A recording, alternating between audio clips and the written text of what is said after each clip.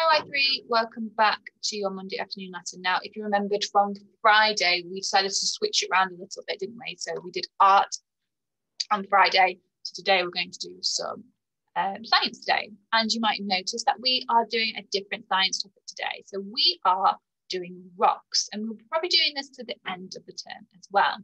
So let's get on with our learning today.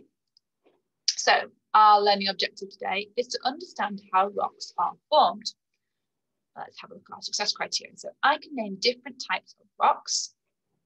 I can explain the difference between natural and man-made rocks, and I can answer questions about different rocks on a quiz. There will be a quiz set at the end of this lesson, so please make sure that you watch through the whole lesson first before you do the quiz. Please make sure that if there are any questions that you're not quite sure about, rewind this video and watch it back. There's nothing stopping you from watching this video more than once if you need to, okay? So let's go on. So I want you to have a look at this picture here. I want you to tell me what the rocks are like. So first of all, I wonder if you can find the rocks first of all. And then once you've found the rocks, can you try and describe them using these words? So we've got smooth, crumbly, lighter, rough, dark, old, new, and tough. I wonder if you can describe these rocks. Well done if you managed to have a go at that. So you probably saw straight away that there were some rocks here and there were some rocks here. So the first thing when I saw these rocks, I thought that these rocks were old. They were very, very old. I think they were quite rough as well. I don't think they were very, very smooth. I think they were quite jagged. Jagged is quite a good word. Jagged means like they look like pointy, and it's the opposite, smooth. And I think actually they're probably quite tough. Now it's quite an interesting word to use, tough for rocks, because you think all rocks would be tough, wouldn't you? But there are some exceptions, and I think that'll become a bit more apparent as we go through this flip. And the reason why I think they're tough is if you have a look, can you see the fence panels here? They're holding that in, so they must be quite strong, these rocks. So let's use these words, and we're going to have a look at the next picture. So first of all, can you spot the rocks? And how would you describe these rocks? So remember, smooth, crumbly, lighter, rough, dark, old, new, or tough. How would you describe these rocks? Well done if you had a go at home. I had a go at home. So as you can see straight away, the first big rock, of course, is up here. And of course, it all joins up here as well. And you'll be able to see that there's some on the beach as well. So when I first looked at this picture and I was thinking about how to describe it, I actually think that the rock is quite crumbly. If you look very, very closely, that the rock face here, there's lots of like holes in it, and it's not quite, you know, it's not like the other picture where the rocks look quite, you know, tough. This looks like if you touched it, it would crumble in your hands.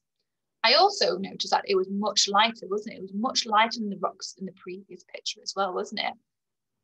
And yeah, I thought that was quite interesting. Now, I wonder if any of you use the word new. I wonder, because actually these rocks are very, very old. Even though they're lighter, they're actually not that, they're not new at all. They're probably even older than the rocks in the previous pictures. I'll go into a bit of a reason why that is that later on. So the next picture, this one, a bit of a trick one actually. Can you spot where the rocks are? Have a look at this picture. Can you spot where the rocks are? And could you describe them for me? Okay, well done if you managed to spot that the rocks were, of course, the shops. And of course, the pavement here. Now these rocks are, I would say, smooth. They were new and they were tough. Now, most of these buildings are, well, these buildings will be made out of brick. Now, brick is man-made. It means it's made by a person. It's made by us, okay? And the floor, the pavement, is made out of what we call concrete. So concrete, again, is man-made. It's made by us. And this these are made, have been made in the last 100 years, or last couple of years. These ones, especially these rocks, they haven't been around for thousands or hundreds of years, but they're still quite tough because they need to be, don't they? Houses and buildings and shops all need to be tough so they can last for a long time, or last as long as they can.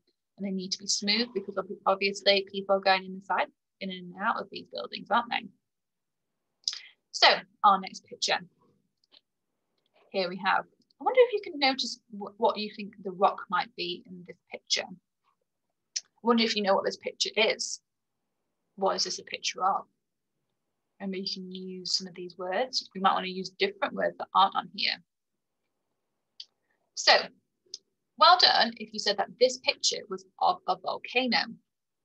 Now, some rocks are formed from volcanoes, and we'll be going into that a bit later. And inside of volcanoes is what we call magma. So inside of a volcano, we call it magma. And inside of these volcanoes, there are rocks. Basically, it's molten rock that's been melted.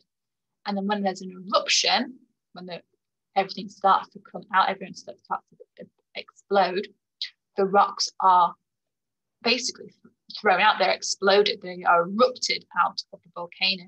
You won't be able to see on here, but if you can see, well, the end here, there'll be some rocks as well from inside of the volcano there. Okay, so let's go on to the next bit. So, oops, naturally, there we go. So there are 3 different types of rocks that are naturally made. So we've got the word igneous. I wonder if you can say that, igneous rock. Now, igneous rocks are usually something like granite. So granite is a type of rock, of igneous rock. We have another type of rock, which is sedimentary. Sedimentary, can you say that? Sedimentary. And this tends to be rocks like chalk, okay? We'll be going into that a bit more later. And then we have rocks that are called metamorphic. Metamorphic. And these are rocks like slate. So I'm going to go through these words again because these words are very important. We've got igneous, sedimentary, and metamorphic. And these are just types of rocks that those ones belong to. And we're going into more what each one is.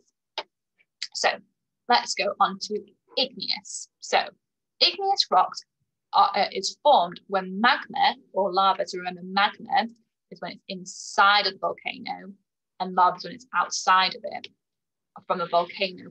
So let me read that again, sorry. Igneous rock is formed when magma or lava from volcano cools. Most igneous rocks are very hard, okay? So igneous rocks come from volcanoes usually, okay? So for example, molten rocks, there's 2 ways that igneous rocks can be made as well. So molten rocks that remain underground is called magma. When the magma cools and hardens, it becomes igneous rock. So can you see here the darker bits, the grey bit, that's the igneous rock. And all the orange bit, that would be the magma, the bit that's inside of the volcano. There's the second way of making igneous rock. So molten rock that comes out of the ground is called lava. When the lava cools and hardens, it becomes igneous rock. So igneous rock comes from volcanoes, and it's when it's cooled down, okay? And that's how igneous rock is made. We do have some, obviously, we have granite, so that can, things that are made from volcanoes. That is naturally made, okay? So we've got igneous rock here. Let's move on to the next one, which is sedimentary. So can you ever go with that same sedimentary? Well done. So sedimentary rocks are formed over millions of years when tiny pieces of rock and animal skeletons or shells are pressed down together at the bottom of the seas and rivers. So what happened? Rocks over millions and millions of years ago have, floated down to the bottom of the sea, the bottom of the river, along with animal bones and skeletons. And over the years, it's gone been pressed down over and over, and more rock and bones and things like that have gone on top of each other. Okay, it takes millions and millions of years, and over time it will start to build up and over. Some sedimentary rocks contain fossils. So fossils are bones or shells of living things that were buried long ago and turned into stone. So fossils, so once upon a time, millions and millions of years ago, these like little seashells, these little creatures were once animals. But when they died, their skeletons became encased in the sedimentary rocks, which has then turned them into fossils. Okay, so we've got sedimentary rocks there. So next bit, we've got metamorphic rocks. So can you say metamorphic? So metamorphic rocks don't just form from being near volcanoes. They can also be formed from Earth's movement, which can cause rocks to be deeply buried or squeezed. So this is when the rocks are squeezed down, okay, from pressure from the volcanoes, from the Earth, okay. Metamorphic rocks can be very hard, but can be easily damaged by things like acid, like from the rain. So interestingly, rainwater can be quite acidic and can damage some buildings, okay, and even worktops, because there are some like rocks that we have that we use, you know, for our countertops that can be used, you know, in our day-to-day lives. And if you get like lemon juice or anything acidic on it, it can ruin the worktop. It's really interesting, actually. So again, so metamorphic rocks are rocks that have been squeezed down for millions and millions of years, okay, and they're eventually mined, and that we can use them for our buildings and kitchen worktops, but they can be damaged by acidic things, okay. So normally they're strong, but as soon as there's something acidic on it, so something like rainwater or lemon juice, it will damage it. So quick recap.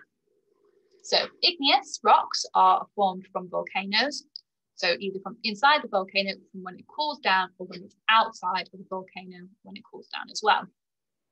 We have got sedimentary. So again, this is when over millions and millions of years, rocks and skeletons and things like that, bones of animals have packed onto each other over and over millions of years. And then it forms, making a rock. And that's also how we find fossils as well. Then we have metamorphic rock, which is then, and can be found from volcanoes, but mostly from when the Earth's movement and causes the rock to be very deep and squeezed down, okay? Again, these rocks are very strong. However, if you get anything acidic on them, they will be damaged. So we then have anthropic rocks, okay? So we also have rocks that are man-made, that are made by us, okay? They're not made by nature. It doesn't take them millions and millions of years. It's made by us. So man-made rocks are rocks which are not natural, but have been made on purpose with a mind, so something to do, okay? They've been made for something, for a purpose. They are sometimes called anthropic rocks. Anthropic, that's a hard one to say, anthropic rocks. Anthropic rocks are moved and made or modified, that means changed by humans. So the best one that I can think of that's an anthropic one is like brick. So brick that we use for house, or concrete. That is a rock that is anthropic, that we have made by ourselves. So what you're going to do, you have got a quiz to do on Teams. There's about 6 questions on there. Have a go, because they're true or false questions. And yeah, I hope you do. If you do need any help, make sure that you go back to the video and rewatch it, and then the answers will be there. Okay, so that's it from me today. I hope see my class tomorrow, and the storage class will see you tomorrow at 8:30. So that's it for me today. Bye now.